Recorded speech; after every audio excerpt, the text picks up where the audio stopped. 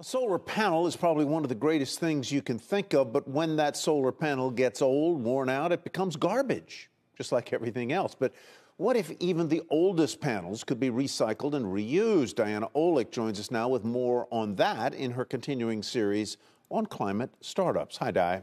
Hey, Ty. Yeah, the U.S. alone could see about 1 million metric tons of solar panel waste by 2030 as older models either fail or are replaced by more powerful new ones.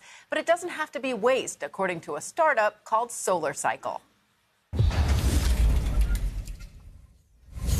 We are applying very advanced technology to recycle solar panels to extract all the key materials out of these panels. They have a lot of valuable materials that can be put back into the supply chain. SOLARCYCLE claims it can inexpensively extract 95% of the high-value materials in solar panels, like silver, silicon, copper, and aluminum.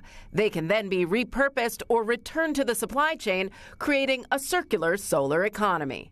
We're seeing increasing volumes that need to be recycled, and what we want to do is avoid having those go in the landfill. Partnering with Sunrun, one of the largest solar services providers in the U.S., is allowing the barely one-year-old company to recycle at scale.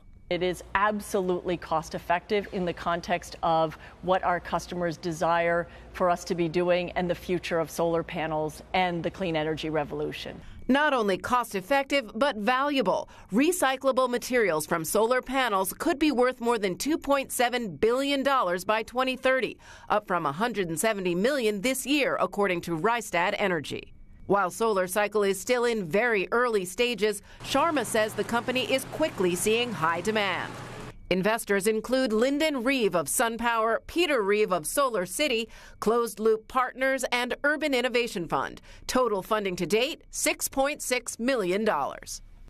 Sharma says there is surprisingly little competition in solar recycling because the technology was lagging, causing a gap in the market. The recycling that was available was far more expensive and rudimentary. But solar technology is advancing rapidly, making new panels far more efficient and older ones far less useful, hence the growing need for recycling. Tyler.